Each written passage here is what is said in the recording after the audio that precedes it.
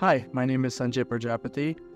Both my daughters, Misha and Zoe, have a rare genetic condition called CGD, which affects their ability to fight infections. And the only cure for them is a blood stem cell transplant. For many people who need a stem cell transplant, a 10 out of 10 genetic match is ideal, and most of the time this match is not found within their family. It comes from volunteer stem cell donors, often from a similar ethnic background.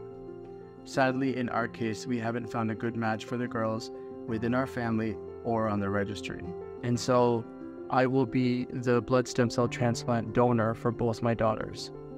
As a father, I'm only half a match for the girls, and this is not ideal, but we're hoping for the best because we can't afford to wait. Unfortunately, only a minority of patients in need of a stem cell transplant have a suitable match in their family. And so for that other 3/4, we need to look for volunteer donors.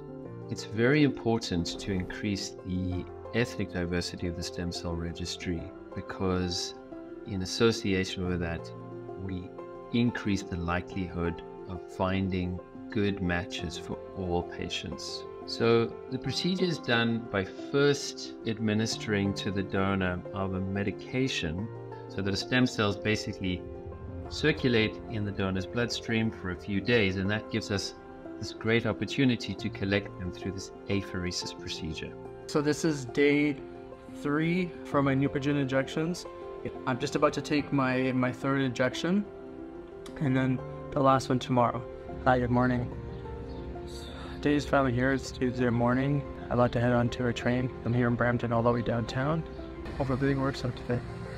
The donation day, they would have a blood test to ensure that their blood counts are ready to start the procedure. The stem cell collection procedure is generally done by apheresis. Apheresis allows us to be able to collect cells that normally reside in the bone marrow, and small amounts are introduced into the bloodstream, and then we're able to simply access that donor's bloodstream by a small cannula in a vein.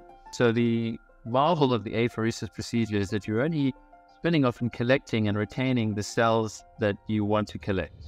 And we are able to then return those cells, particularly the red cells that the donor needs, and we can successfully return them very safely.